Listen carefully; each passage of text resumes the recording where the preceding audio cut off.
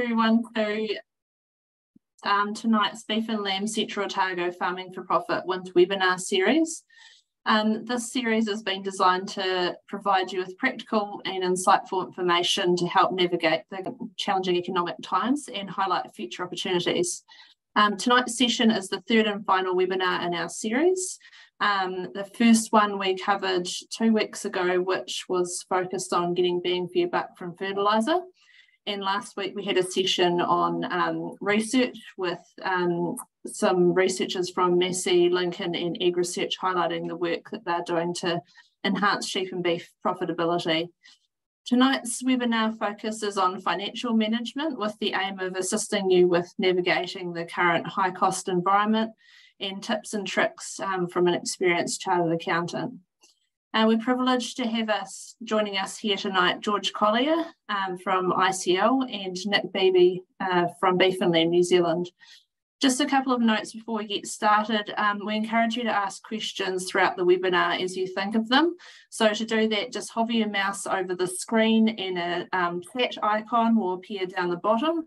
If you click on that and type your question into the chat box, I'll record all of those and put them to our speakers at the end of the session. And just a reminder also to have your cameras and audio turned off throughout. I'll just introduce our first speaker now. We're very privileged to be joined tonight by George Collier. George is a chartered accountant and one of the directors at Alexandra-based accounting firm ICL. George has been working as a chartered accountant for the last 25 years and prior to that worked as a farm consultant for Egg First. George is going to provide us with an overview of the work, and some tips and tricks on financial management and ways that you can navigate your business through the current times. I'll hand over to you, George. Hi, thanks, Nick. What I'll do, Nick, is just bring this presentation up on the screen.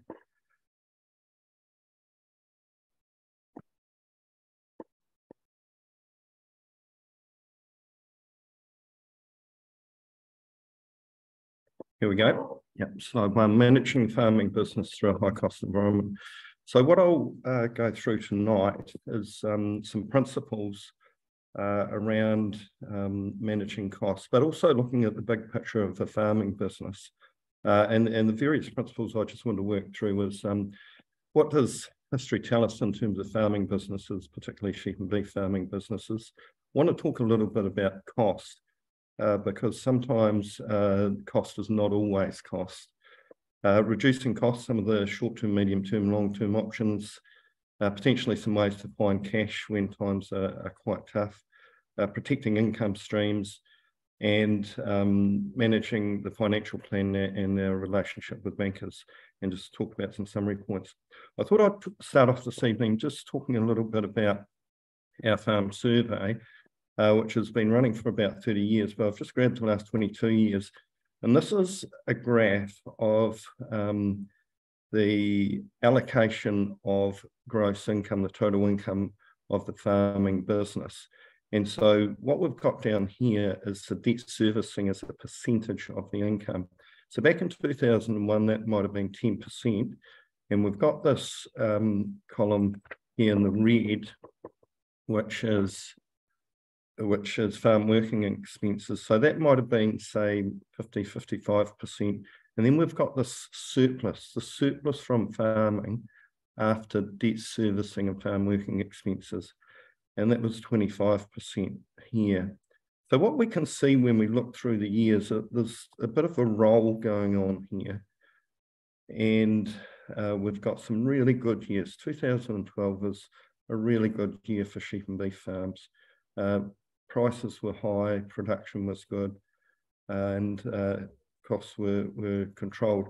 And then we've got some other reasonable sort of surpluses. In the last 4 or 5 years, it's been a really good time for sheep and beef. But we put the 23 results in here. Of course, the surplus would be a lot less now.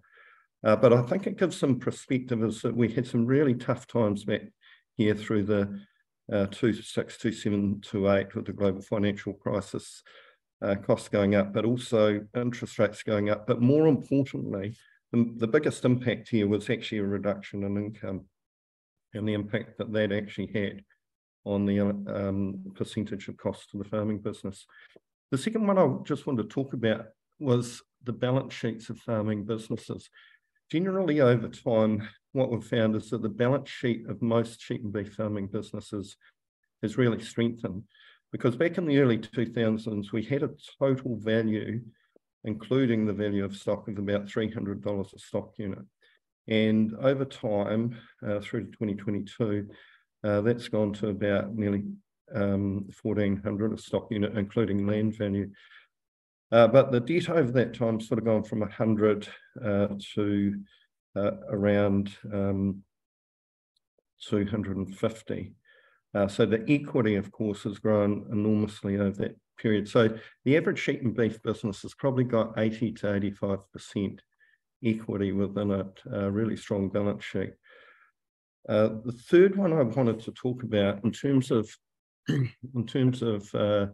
history of our farming businesses is the return. And we don't always measure this, I guess, in a true sense within a farming business, but what's the return on capital from the operating business? So this is the blue line here. And this return on the operating business is based on a revalued land value over time. So starting at that, $250 here, coming through to our $1,150 over here. So this last year, we're getting, or 2022, about a 3.4% return for that 2022 year. And in 2012, of course, we've got this is the medium property. So this is the property within our database that's right in the middle, or the average, if you like, a 6% return. If we looked at the blue line over time, it's about 2.4%. This orange line here is the capital growth in the business over time. And that's simply the growth in the assets over time. That line there, sometimes we have no growth, and you could have argued through here maybe some negative growth. And again, lately the land price is just picking up again. So we've got another part of the business, which is the real estate business, which has got about 6.5%. And that's this return on investment here. The operating business, 2.4, land ownership, 6.1 is it? So total return of 8.5%. And of course, these fluctuate over time. If we looked at that earlier graph, the average debt servicing over those 23 years is 14%. The average farm working expenses to gross farm income is about 62%. So we've got a surplus of about 24%. And in reality, that's the sort of surplus we do need to take our businesses forward. That's really the minimum we need to cater for drawings, plant replacement, principal repayments, tax, other personal allowances, principal repayment, cash surplus. So ideally, that would be 30% plus. So I think what we're seeing is that cycles do tend to roll, and the up cycles tend to be a lot longer than the down cycles. Not much consolation in this sort of environment, but we do have to look at history, and it does tell us that sometimes we have to dig a little bit deeper to hang in there for the inevitable up cycles that will come. So just to talk about cost. Cost is not always cost, because what I've compared here is our medium farmer or our average farmer returns across our whole entire database of farmers, which are our fine wool, our hill country, who might be half-bred, crossbred, our valley floor type operations in Central Otago, and our Southland West Otago group. And we've got an average farm size of 6,200 stock units. We've got a top 20%, they're just slightly bigger. But what we've got is an income level of $146 a stock unit. What I really want to talk about was the cost. The cost is very, very similar for the top group compared to this average group.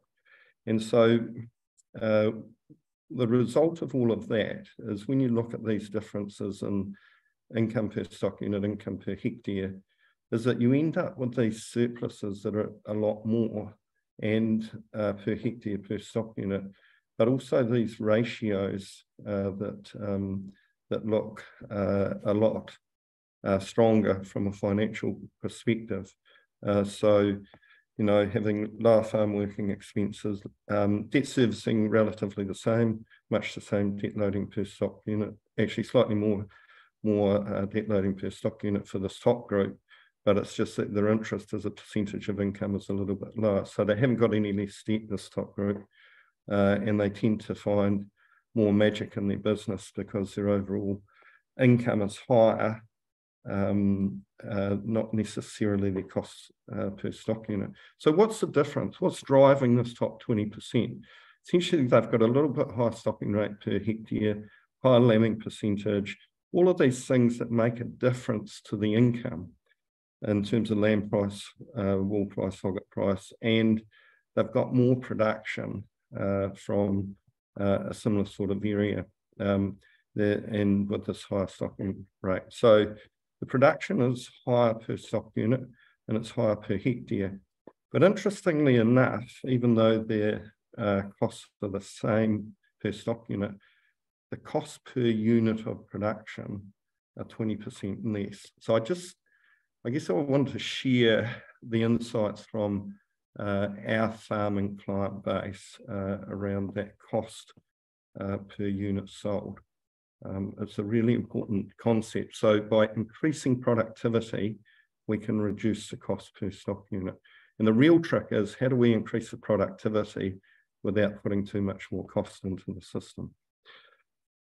And so I've talked about some of those ones, some of these things. So I won't dive into a lot of that. But one of the key points is there's a more efficient process of converting feed into saleable product. Is really what's happening there. And in terms of income, we're tending to see within some of our farming systems, valley floor, a little bit more cropping, dairy grazing, beef finishing. In our hill country, we are starting to see quite a substantial difference in a final wool sheep compared to a crossbred sheep. And it's that difference to do with the wool. The little trick in the whole thing is can the other attributes be maintained around lambing percentage and lamb growth rates? And there certainly are some fine wool sheep that are having some very good per head performance around some of these lambing percentage, lamb growth rates and those sort of things. But I think one of the little keys in terms of identifying opportunities within an individual farming system to grow income and therefore reduce cost is actually to think about the options around modelling the farm system. Is there the opportunity to grow more feed? Is there the opportunity to utilise more feed? And what does each enterprise within the business actually return?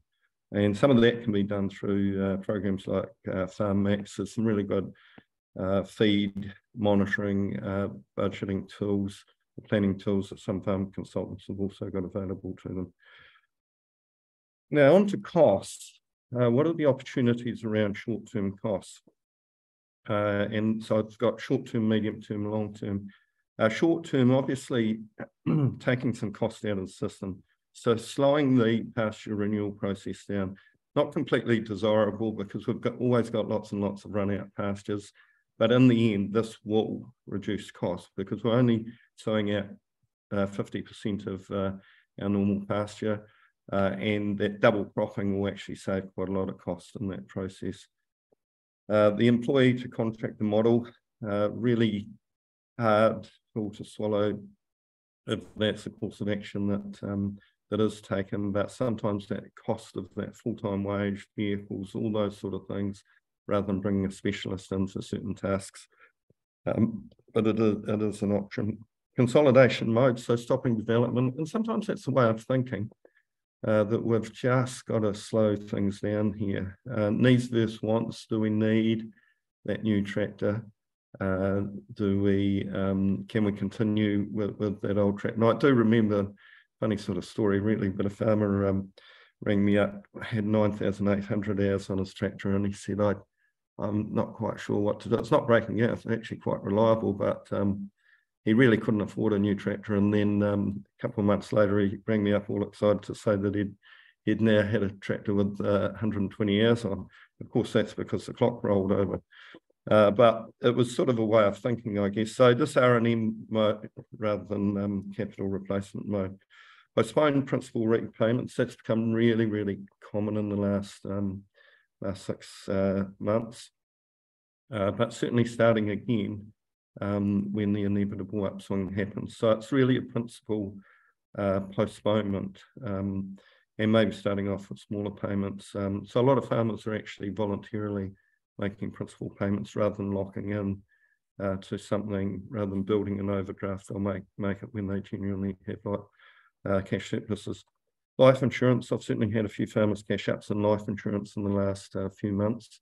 And some of those life insurances have risen actually in very recent times to quite high levels. Some of them have borrowed against them rather than cashing them up. Drawings, there's a huge variation in drawings, and some farming businesses can sustain really high levels of drawings and others actually can't. And, you know, this might be one of those times we have to look at every aspect of the business. But that's the average or medium amount of cash drawings that our client base has taken for the 2022 year. And just as an aside, I guess, what does that equal in terms of taxable income? A little multiplier there of 1.7 comes up to 122,000 taxable income. So I'll just go into a couple of these in a wee bit more detail. Drawings is actually an issue for some farming businesses. And so what are some of the little tricks with this? And I talked to a couple of bankers over the last week, and these are some of the things that they've identified, having that automatic payment, taking it across from the farm account into the personal account, and measuring some of the various components to it, minimising expenses on farm cards, some of those sort of things, and just measuring those individual components. If we can measure it, we can manage it. So if we're having cash flow problems, what are the options? Delaying payments, we can do that through merchandise firms, fertiliser companies, suppliers. And tax, we can also do tax. We can delay tax payments through an arrangement with the IRD. Their interest rate's 10.4%, or through Tax Management New Zealand. We've got quite a few clients doing it, not just for farming businesses, but for commercial businesses as well, where they're getting into perhaps quite a tight cash flow time, and they just need 3 or 4 months before they make some of those tax payments. And so you can have an arrangement with Tax Management New Zealand, and we are doing that regularly. Revising tax payments this year, and right at the moment, of course, we're looking at quite a lot of cash flows for sheep and beef farmers, also dairy farmers, and just seeing whether these last tax payments should be revised down. And that could also apply to the coming year. So that's got some real merit. And if those tax payments are a little bit short, then we can pick them up through Tax Management New Zealand. Sources of cash, we can get some of those perhaps by, you know, our life assurance, maybe subdividing off lifestyle blocks, surplus machinery, selling plant and leasing back. So we have had the client doing that. ETS registration, that's really a source of income, not really a cost saving, but we have got some clients involved in that, and I've got one recently that'll end up with an annual income stream of 200,000 to 300,000 from their native vegetation, which is really significant. And off-farm income, are there opportunities around some of that? Our average client is probably about $20,000 from off-farm income. So medium-term cost reductions. I think 2 weeks ago, Nick, that there's quite a discussion around fertiliser, and a lot of farmers have taken up the opportunity of doing a lot more intensive soil testing, and there's the opportunity to be a bit more strategic with fertiliser input if you've got high levels of Olsen P. Because the main limiting factor, of course, in our environment, Central Otago, much of the South Island, is sulphur. And we really need to continue with our sulphur inputs, but we can actually do that and pull our Olsen P levels back. I had a client recently where they tested their property, 40% of the paddocks were over 35, an Olsen P of 35. And so they could apply just under half rates for most of their property, because a lot of their hill country was up over 20 as well. And they could take about 50 to 60%, 50% off their fertiliser bill, because their Olsen Ps had been building up for so long that they have got a period where they can actually pull them back a bit and not really lose any production. They're well above optimal.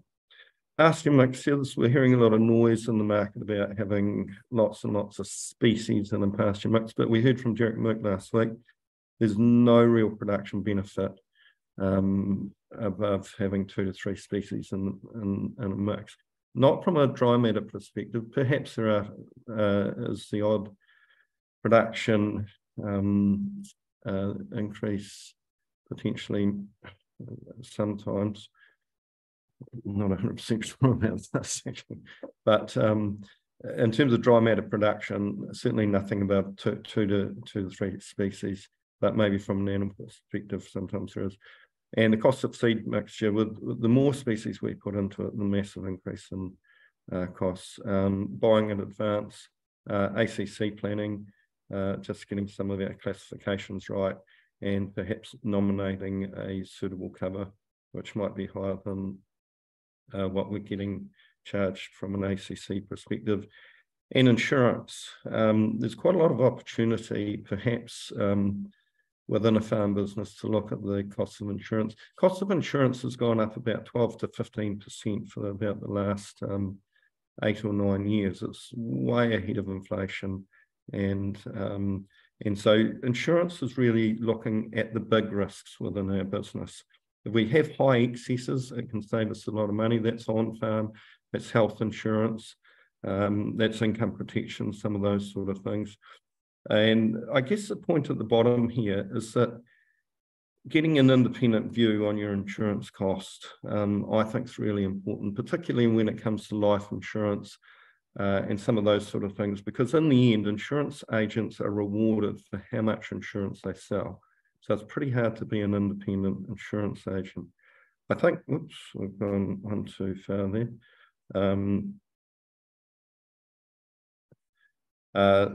Benchmarking. So benchmarking, if we want to look at the opportunities in our business for perhaps reducing costs, and benchmarking all of our costs within the business on a line-by-line basis has got a lot of merit. So that's a per stock unit. In some cases, it might be per hectare. There's a lot of sources for that information. Interest rate management is a really interesting one. And over recent years, of course, anyone that's been on a variable rate has been on the winning side of things.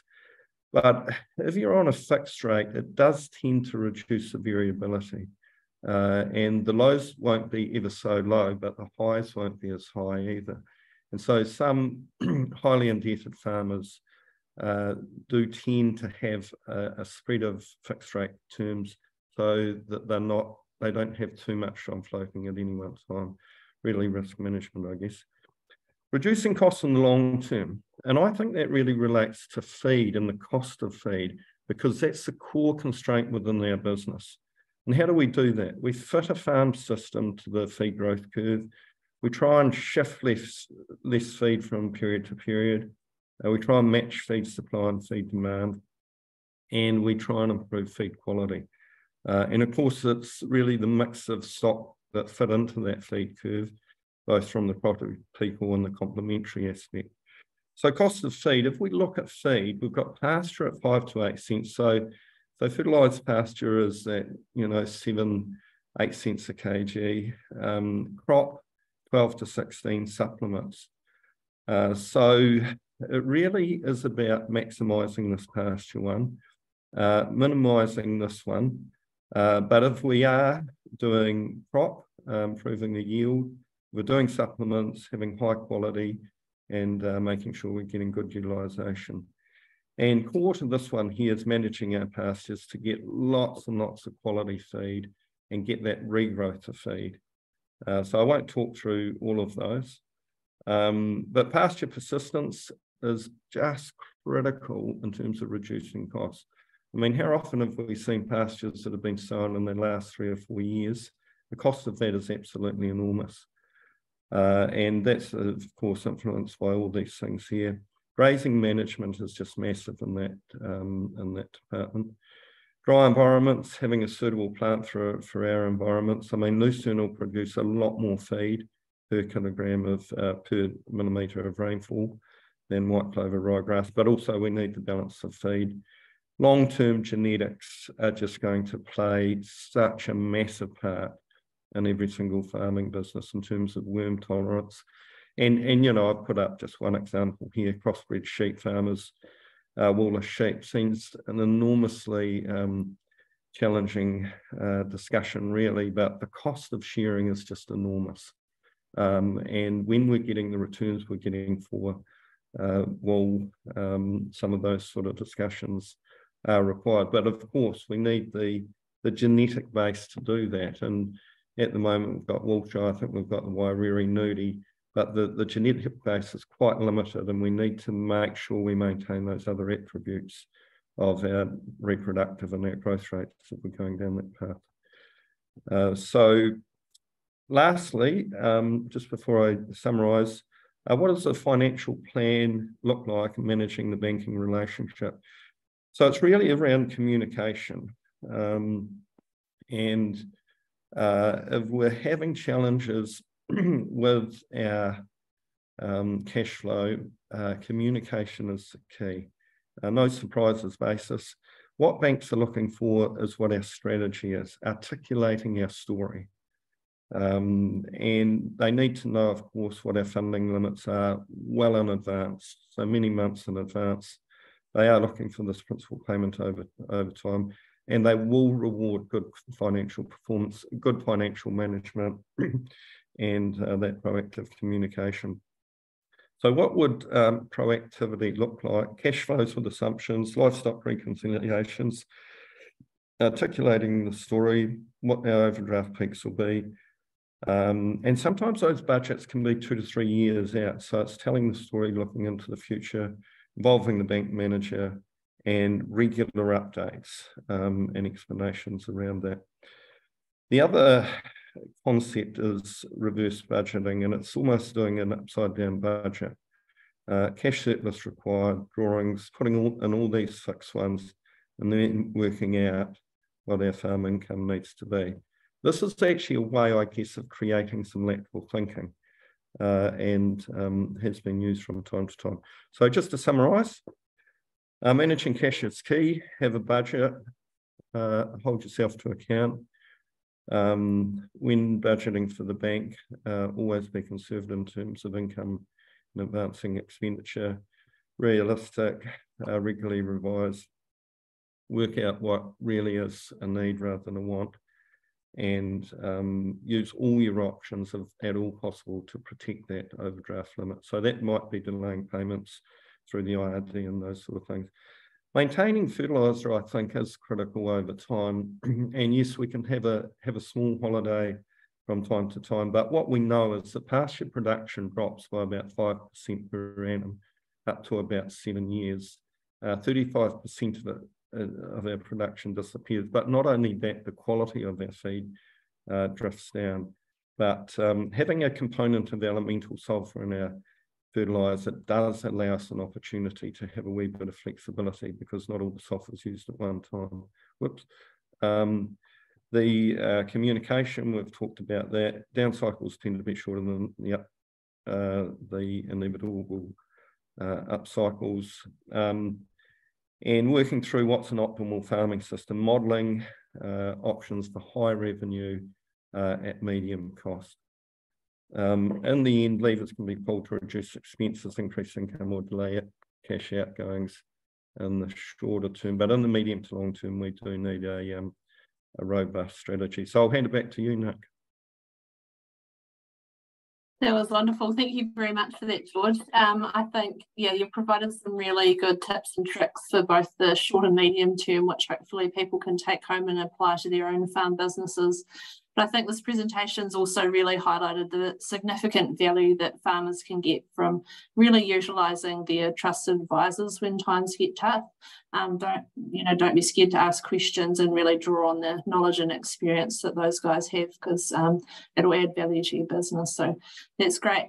I'll put a link on our Facebook page. That's the Beef and Lamb Central Otago Farming for Profit Facebook page, to the ICL Farm Survey. So if you would like to read any more or better understand the benchmarking data, there's some really good information in there on local farm businesses across 4 farm classes in our region. And I also put, for those in other regions, a link to the Beef and Lamb Economic Service, which has nationwide benchmarking data across a full range of farm classes. So no doubt you'll get some value from that. Just a reminder before we head to Nick is to put any questions that you've got for George in the chat box, and we'll present them to him at the end of the session. Cool, thanks George.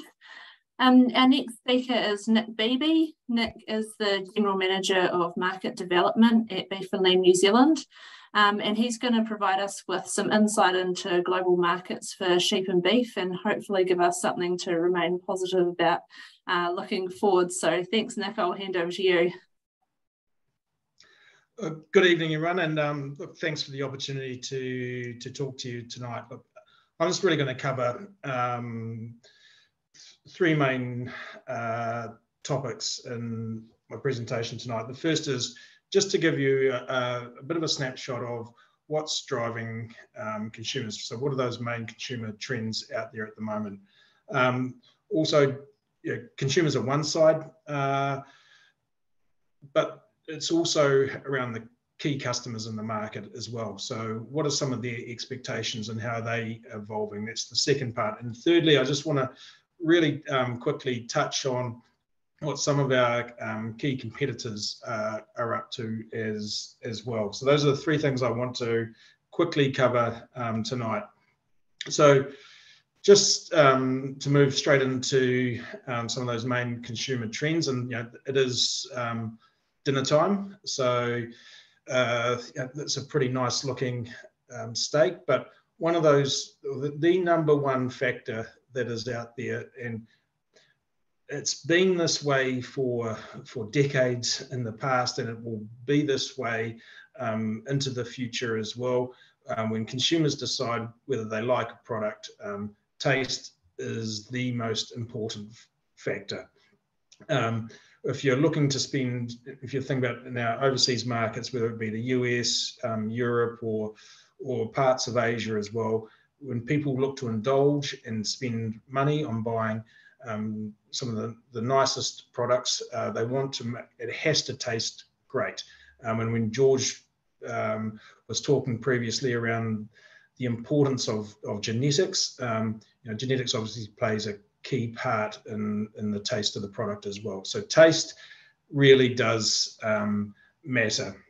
It's what gets people interested in the product, and it will keep bringing them back to the product as well. And you can just see some of the stats there in terms of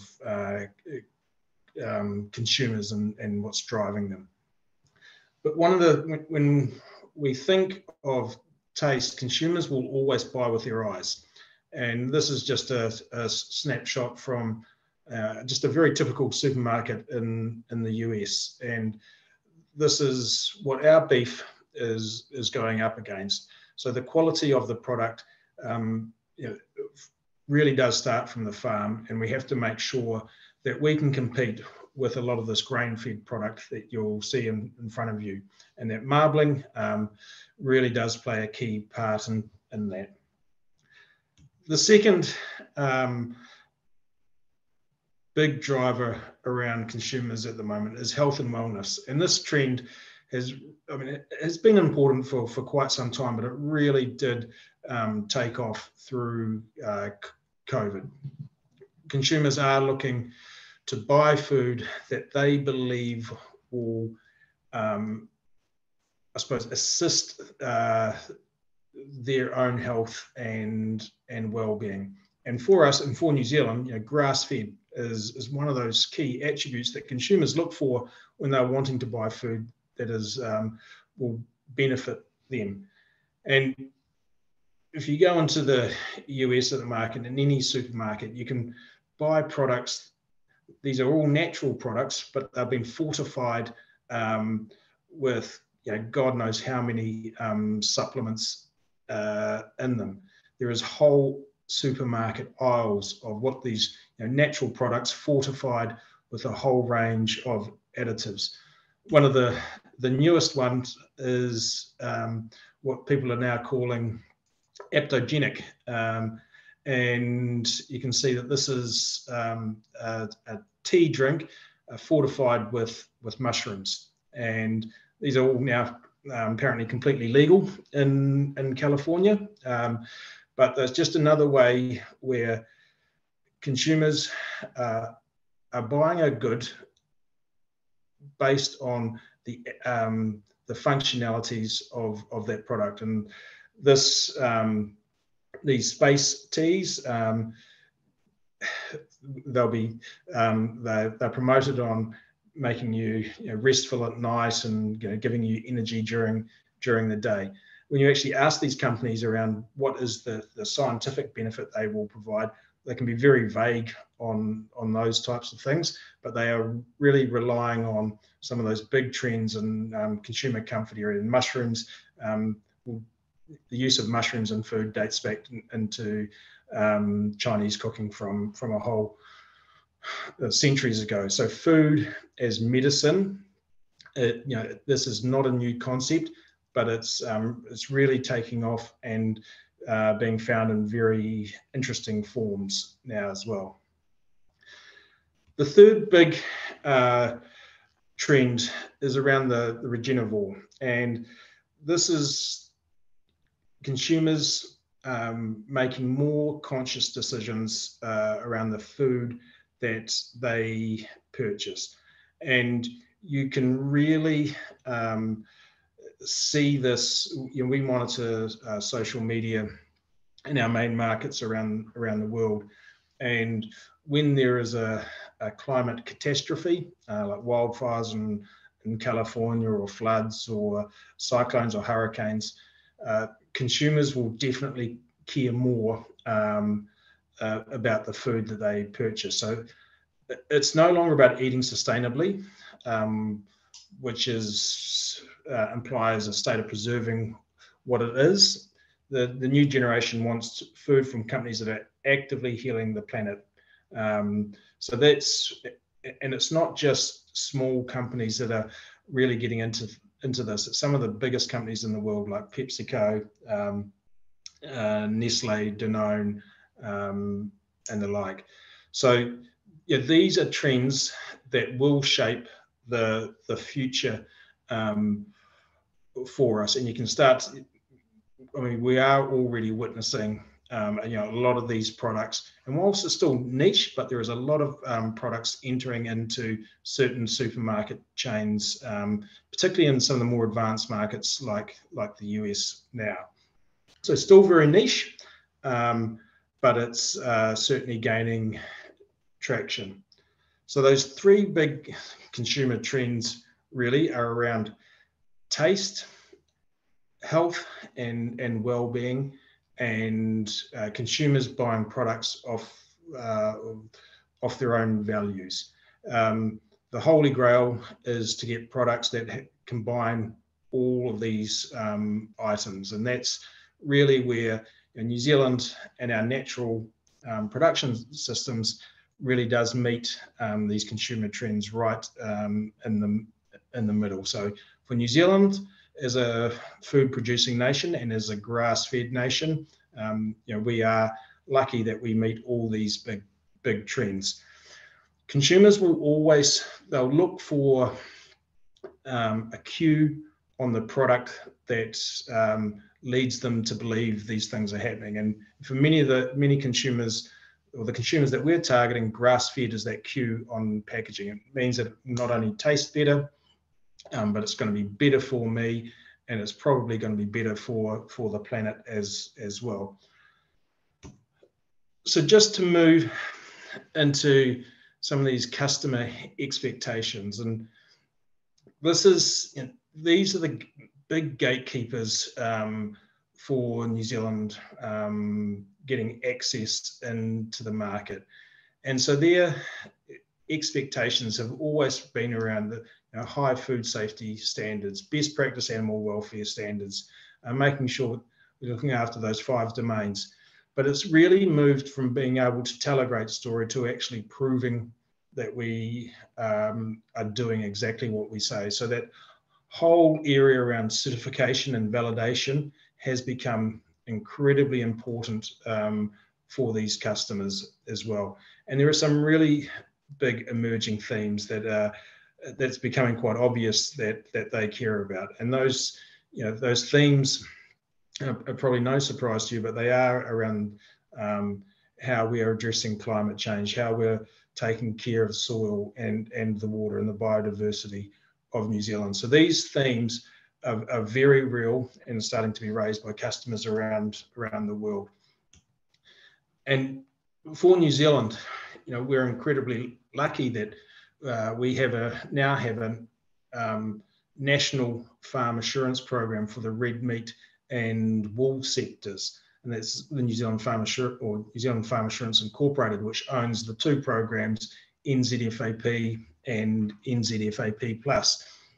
For farmers that are involved in these programs, this is the way that their farming systems can be verified and certified to get that market and customer access that we enjoy. So these programs will always continue to evolve as those consumer and customer expectations evolve. But it's one of those opportunities to meet the market is to get involved in these programs. So just in terms, I know I don't have too much time, but so just quickly, the third part of this is really around what our key competitors are up to, because consumer trends and customer expectations is one thing, but we also live very much in the real world where what our competitors are doing matters. And at the moment, the red meat market in the markets that we supply is incredibly competitive, and it's very competitive because consumer demand has been dampened over the last 6 or so months as recessions and inflation concerns start to increase. At the same time, we've seen increased production or increased exports from some of our main competitors, the likes of Australia. And so that's making, putting some real competitive pressure on the short term for New Zealand, and both in the beef and in the sheep meat side.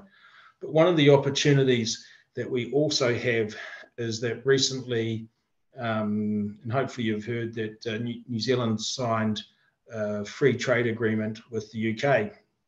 And whilst we've always had great access there into the UK for sheep meat, what we got this time was some fantastic access for beef as well. So in the first year, we got 12,000 tonnes of access for beef, and over the next 15 years, that will go up to 60,000 tonnes of access, and then after that, it is a complete free trade environment.